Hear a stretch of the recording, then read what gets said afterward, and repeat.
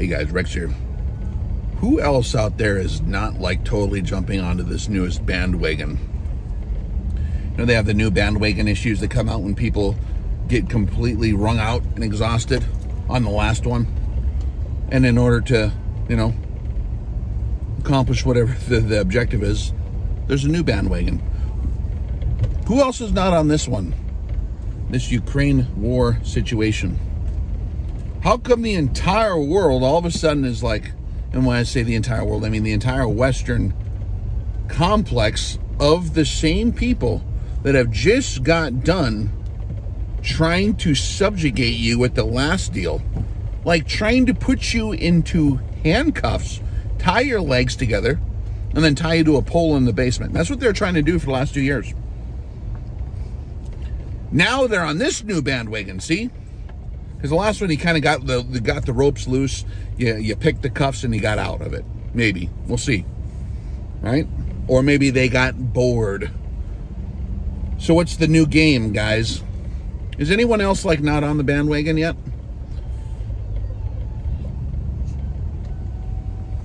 Why, if the narrative is true, and God bless the entire generation. I mean, there's a generation out there of a lot of people who still truly, innocently, honest to God, believe that the television set is telling them what's happening.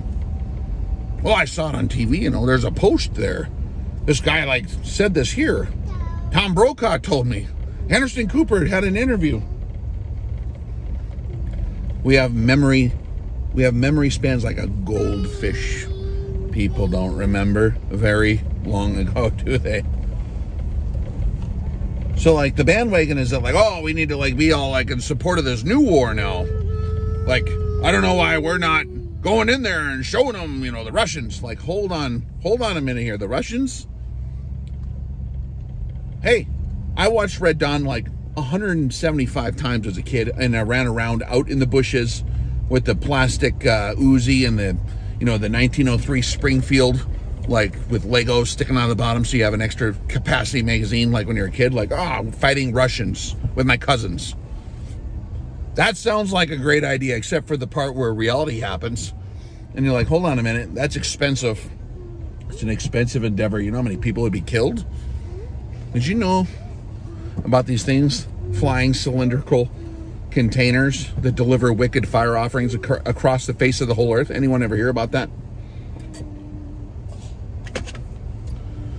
We're gonna go fight the Russians. Okay, I'm not against fighting Russians if you need to, but like, what's the point of this deal exactly? Well, they're invading people.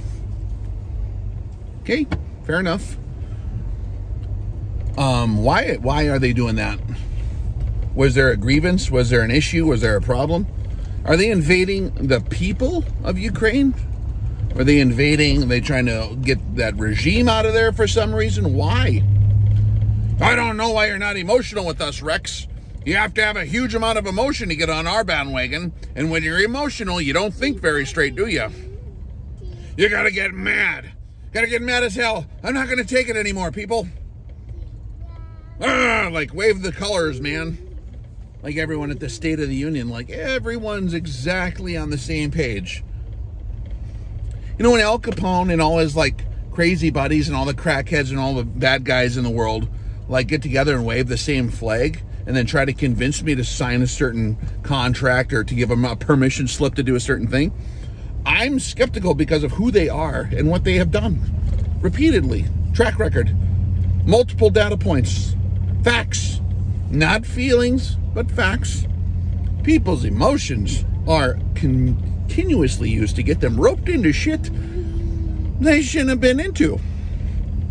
That's why sometimes there's big crises and people just like, help me, give up everything. Oh, please strip me naked before you put me on the airplane, mommy. Oh, please, like, make sure I need this like digital like pass to get anywhere in the world. What's this one about? Where are we getting into now? You don't even understand. You don't stand with the people. You don't stand with the people of the Ukraine, Rex. Hold on a minute here. I actually do stand with the people of Ukraine. And I stand with the people of Russia, and I stand with the people of all the countries in Europe, and I stand for all the people of the United States of America. Well, then how come we don't want to blow everything up? Okay, Private Snuffy. All right, like, it's funny because, like, a hammer always wants to pound nails. Always. And God bless them, but there's a lot of people with experience in that world of pounding in nails with hammers. Like, that's what they used to do one time. Okay, Private Snuffy. If that's still what you want to do, and, like, you don't even want to consult with you just believe the general on this one, General Biden. You believe Biden and Harris and Pelosi and, you know, McConnell and Lindsey Graham. Well, I'm sure they're not. I'm sure they're on the up and up on this. Like, oh, they got the moral, you know, the moral high ground. Well, then, if that's what you really, really believe, a bunch of my friends just yesterday were getting messages inviting them to join the Ukrainian, what do you call this thing? The Legion. Like, go support them then. Or if you want to play Red Dawn Actual, okay. Well, then go over there. Don't try to, like, convince other people's kids to have to go and do it because you want something entertaining to watch on television so you can feel tough. And for all the chicken hawks, which is even worse, guys that never even played that game, oh yeah, they're going to act tough now and want to send everyone else's kids over there. How about you go dig a fighting position? If you really believe that that's a just cause and you need to go fight for it, right? So I got some questions, okay? That was a little bit of a rant. Here's my questions. How come their power is still on? How come their internet is still on if Russia just wanted to destroy that country because, like, Putin lost his mind and just wants to destroy and rape and pillage the place? And, I mean, Russia, do you think that Russia can't find where the power lines are, or Russia can't find where, like, the big, like, switching stations or power plants are? You don't think they can find where the TV towers are, the communications grids? Well, they shot one of them, Rex. Who shot what? Did you see the Russian guy holding the thing that shot it? Come on. Like, I'm not saying they didn't. I'm just saying, are you sure about that? Or was this Arma, the video game footage again? Or Ace Combat 6 or whatever. Was it, are you sure you weren't just watching Ace Combat 6 where they blew up a tower and they played the replay part and then they put that on the news? How come they're still uploading videos out of Ukraine if Putin wanted to just destroy them? If Putin wanted to be brutal, it would be way easier for him to win a war in Ukraine by just annihilating their stuff. If that's what, that objective is way easier than what he appears to be doing now. You know, when the United States does this deal, and I talked about this last time, we let them have it. By the way, memory of a goldfish, right? Who exactly is allowed to invade and destroy and bomb other countries with shock and awe tactics, taking out their power and their communications and their entire military and just wiping them out, and then, like, carpet bombing with cluster bombs and thermobaric weapons entire square miles of retreating armies across open highways to where there's just skeletons of anyone who is on the highway just for miles, like the apocalypse? Who's allowed to do this? I'm not anti-America. I'm not. I talked a lot about this in the Patreon last night. I had a couple really long episodes on the Fabruski Hour on Patreon where we go into this a lot further about, like, okay, the ghost of Kiev, right? Or like the Cossack of Ukraine or whatever, right? The Cossack of chaos. Why such a huge media push in one direction? You know, it's way easier, like I said before, for Putin just to win the war. But he is like, it looks like they're going to try to, and like, it looks like they're surrounding the cities to lay siege, I suppose. I mean, it would be, but why would you leave the power on? If you're going to have a old school Attila the Hun style siege, like Putin, if he's Attila the Hun, would Attila the Hun leave the frickin' power on? And it's wintertime. You know how effective that would be? Take out the power, take out the plumbing, take out the communications, or you could leave it on to gather intelligence, right? You can leave it on to gather intel and let them, you know, spread the fear as the power went off. As long as they could, the batteries, you know, didn't run on the phones. That'd be a pretty easy that's what normally happens. Elk? You like elk? You want to go see the elk? Okay. There's a critter back here. You want to see the elk? Oh, no, no, no, no. So my question is, why is the power still on? If that's his objective. Or is it possible? Is it even slightly possible that there's something else going on? Is it Putin versus the people of Ukraine? Or is it Putin versus the government of Ukraine? If it's the latter, if it's the government of Ukraine Putin's trying to get, well, why would that be? How come Nancy Pelosi, Joe Biden, and what's her face? Kamala Harris, and you know, all these crazy critters, like, how come they're all exactly on the same page on that? Isn't that like not an indicator to you?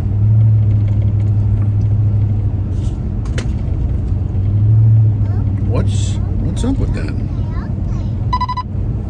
What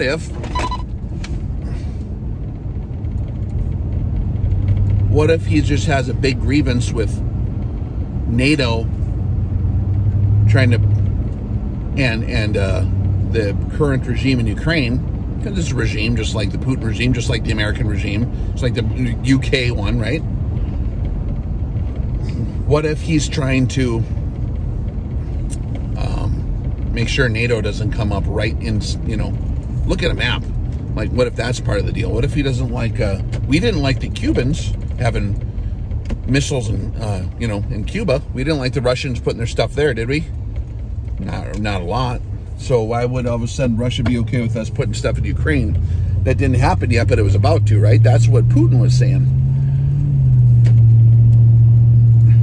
Who put this government in control in Ukraine, by the way? Was there any outside influences there? Anyone have a memory more than 5 minutes? During the Obama years, you know, 2014-ish? What happened there? I'm just asking questions. And I'm not against Ukraine, but I'm against mobsters. I'm not against Russia. I'm not against the United States. I want everyone to have as free of an existence as possible and a peaceful place for them to raise their families. How about this one? How come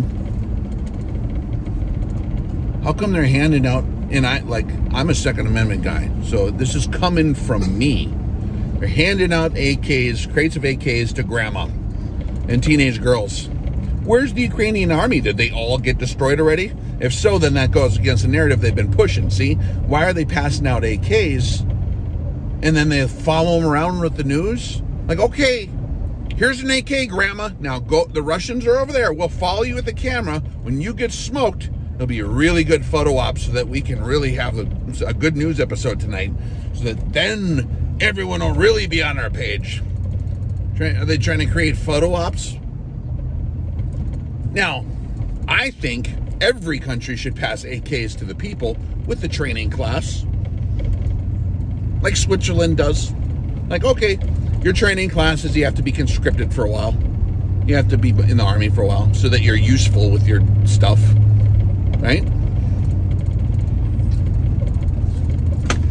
The hell? Watching some of the commentators and the narrative from the people, the normies that believe the news, makes me shake my head. And there's not enough whiskey for me to cure that one. And I wonder to myself some days, are we the dumbest generation that ever existed on the face of the planet to continue to jump into these bandwagons that are headed straight off a cliff into a cactus pile on the bottom? Just a question. For much more of these rants, I'm kind of editing myself a bit here. That's why the pace is a little slower, like, nah, man. I don't know how much of this, because I'm self-editing. I could put it on YouTube, but I don't know if it's appropriate from my standards for a general audience. I think it's most appropriate for a an audience that has better context than what we're about here, okay? Because there's a lot of people tuning in might not know exactly where we're coming from. Rex, totally pro-America, totally pro-Second Amendment, totally pro-Ukraine, totally pro all of the European countries, pro-Russia, pro-everybody. Like, I'm not lying. Like, people are people, man. If you haven't traveled around enough, if you just think that, like, over the hill is, like, Mordor, and they're just goblins, like, over the hill, they're just probably goblins, then you need to travel a little more and actually meet people in other places. There are some countries that are closer to that. I could name them. I'll name them on Patreon. But go check it out. We got a good discussion over there. I had a great one last night talking about some of the details of what would happen if people just keep prancing towards nuclear war. Oh, yeah, we should go fight them. Private Snuffy is going to, like, get us into the nuclear war. Like, oh yeah, I just got, like, we should just go in there and start shooting them. Okay. Well, let me know ahead of time, because then I can fill my windows in my basement with dirt and fill up all the remaining cans with water so that, you know, I can have some uncontaminated water before the half-life hits or whatever. Like, kind of an interesting situation. What do you guys think? That's mostly what I'm here for. I'm curious to see what you guys think, what's going on here. For more information, go to subscribe on Patreon. We got the yearly annual subscription now, which I finally found the button. Someone kept telling me, why don't you do this? We save money. I can save 60 or 16% or whatever, and then I don't have to pay the fees every time. So, yeah, check it out. I'll leave a link below. And God bless America. May we do the right thing once in a while. I support the troops.